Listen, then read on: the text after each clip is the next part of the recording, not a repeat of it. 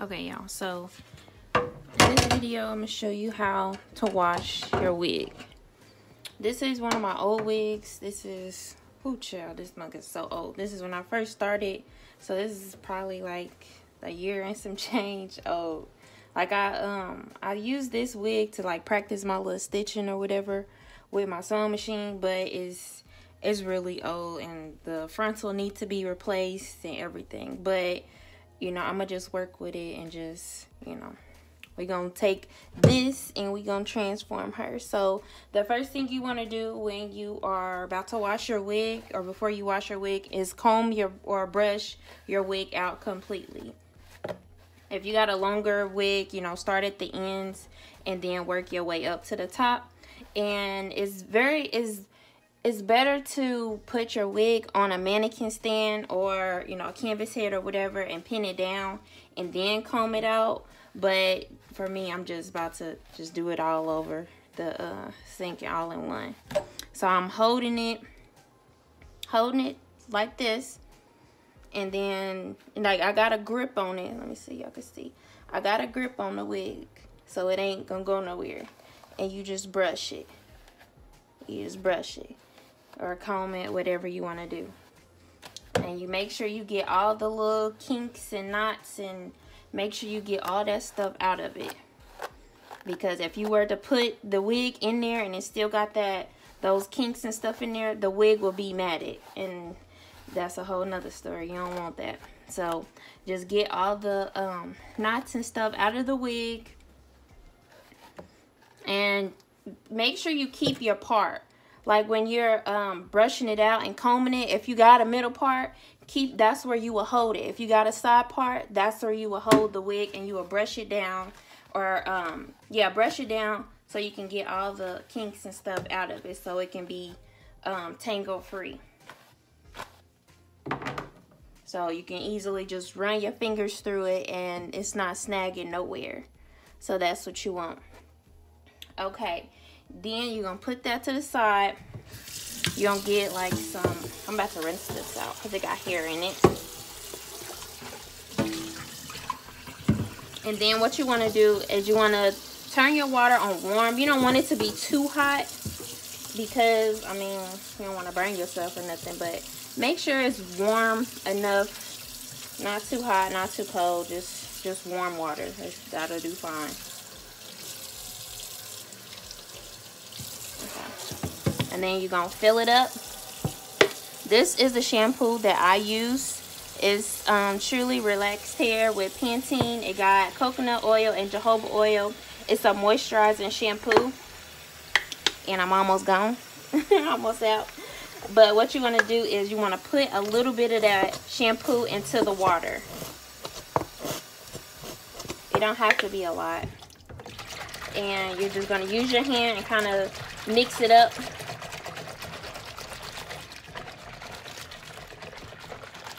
You're going to mix it up just like that.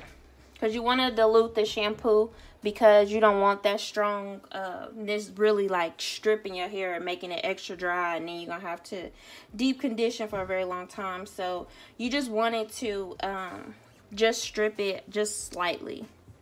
So just dilute the shampoo, because you don't really need all that. And you're going to start at the ends, you know, still holding your part, or wherever your part is, you're still holding that. So you're not just about to just plop it all in there. You don't want that. So you just dip it in there slowly, and you kind of like work your hands in it too, and kind of like see what I'm doing. Hopefully I'm explaining this right.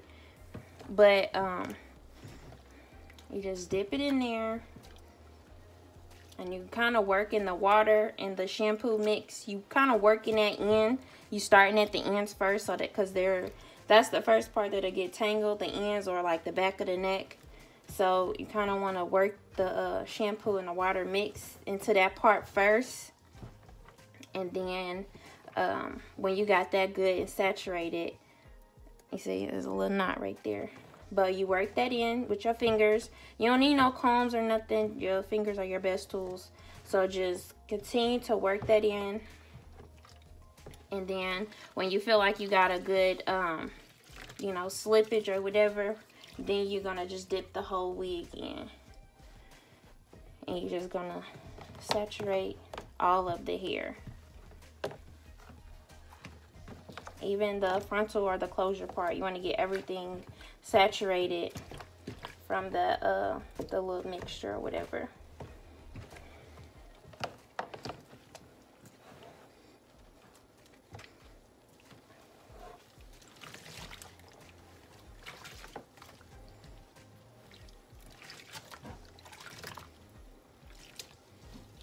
And you can use a brush if you want to. Since this hair is different from the hair that I have now, I don't really have, well, I do got a little control of the hair, but it's still, it ain't the best quality hair, but it's alright, it's doable. So I'm probably gonna need a brush to really comb through, but I don't know, we're gonna see how this works. But you still just finger detangling and kind of like dipping it into the water.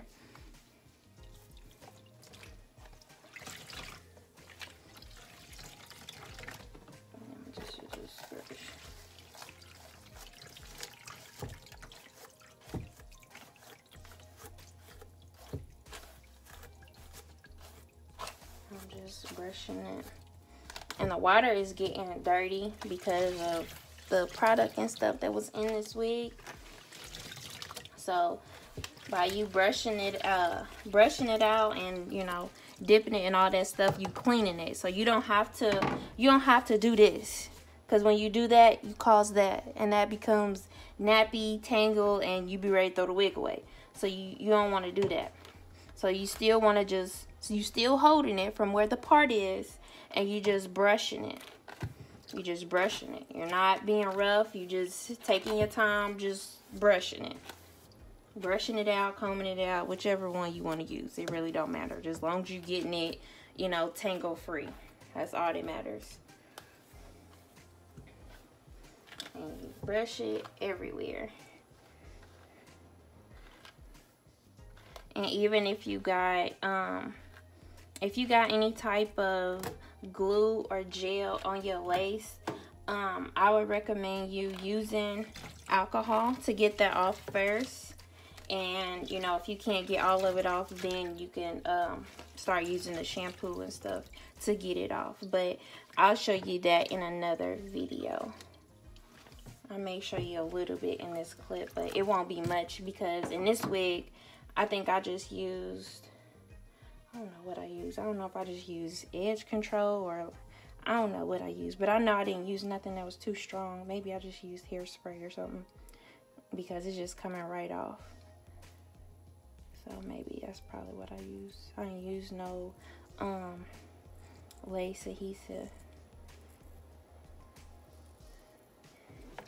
But that's another thing. If you use like got2b glue or spray, you really, I mean, you can use alcohol too, but the second you get it wet, is you can easily just take it off with your finger. But if you use something a little bit stronger, get alcohol, or you can use our Embrace the Paste lace remover, and it's an oil, and it'll help loosen up that glue, so when you wash it, it'll come right out. Like I said, that will be in another video for you. In this wig, on this video, I'm just showing you how to properly wash your wig.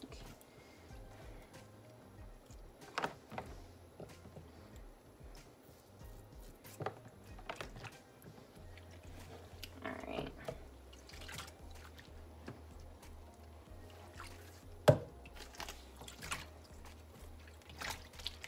Oh, child, this water getting dirty. I knew she was dirty, but I didn't know she was that dirty.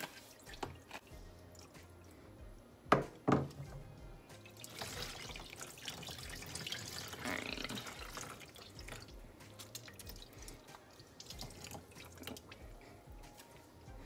And then I'm about to I'm gonna rinse this water out, and I'm gonna rinse this wig, and then we're gonna follow up with the conditioner. So as y'all see, the water's dirty.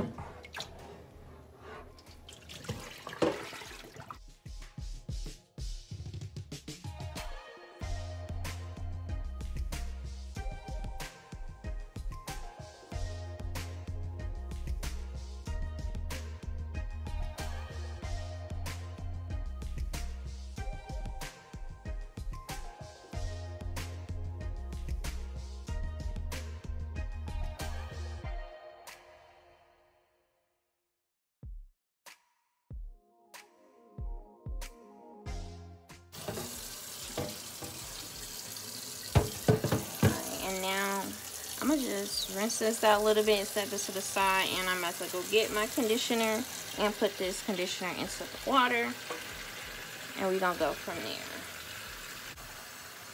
This is the conditioner that I'm using.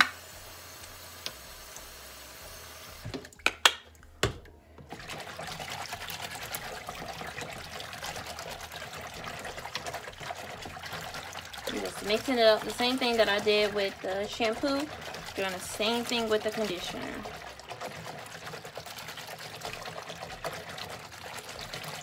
Because since you just stripped the hair so it's, you know, clean, you want to put that moisture back into the cuticles and everything, so when you straighten it, or just when if you were to wear it in a ponytail, it don't mat up or it don't become tangled. Because when the hair is tangled, that means that it's dry.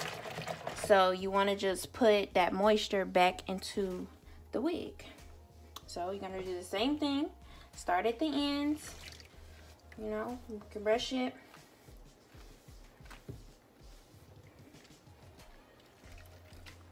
And then you're just gonna leave it all in there.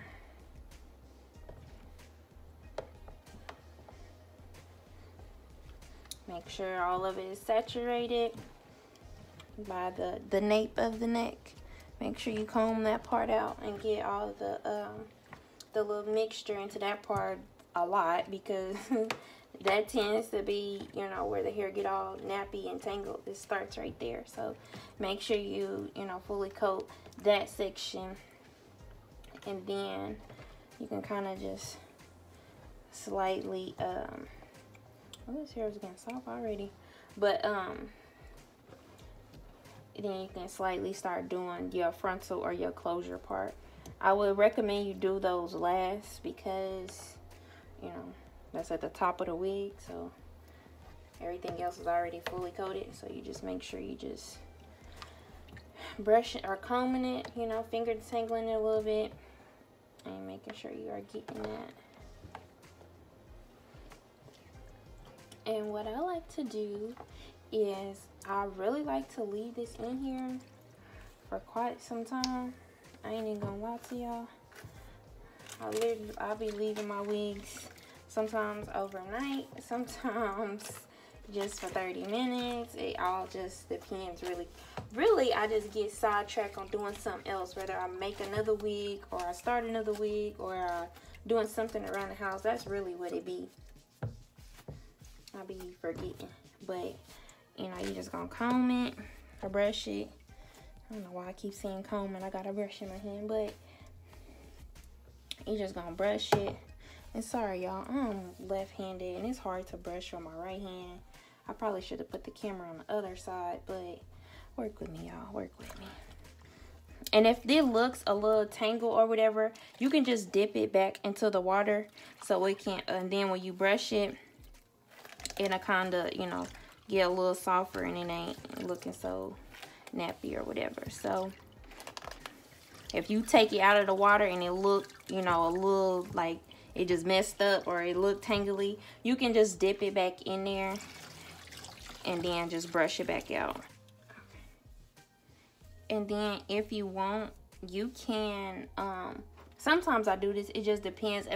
If I did this and the wig still feels rough, then I can I usually just go back in with the conditioner and I just add it onto the hair. And I just add it onto the hair and I just run it through. I'm still like having it on my wrist or my hand, still where my part will be. I still have that intact. Like it ain't, I mean, it ain't fully defined or nothing. It's probably balding, but I still know where it is. It ain't lost in the sauce nowhere. So I'm just rubbing it through, or running it through with my fingers. And then I'm gonna use my brush to kind of detangle it.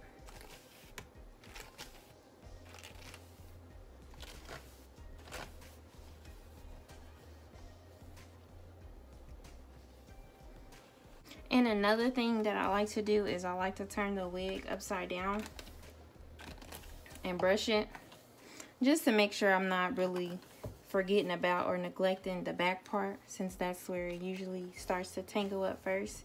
I want to comb that or brush that upside down just to make sure that I get everything with the conditioner, because I don't want to miss any pieces.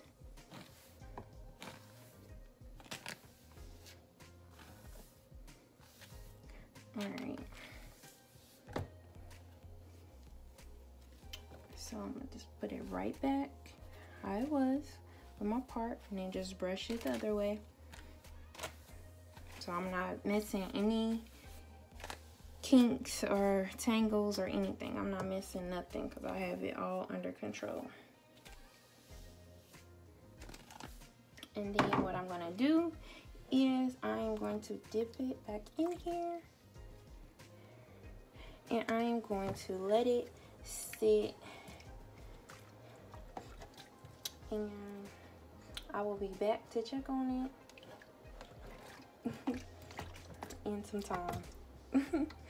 I'll try not to make it wait too long, but I'm gonna just let that sit, and then yeah, I'll be back to check on it. Okay, so I let it sit for like 30 minutes or so, and I put it on my mannequin head and let it air dry.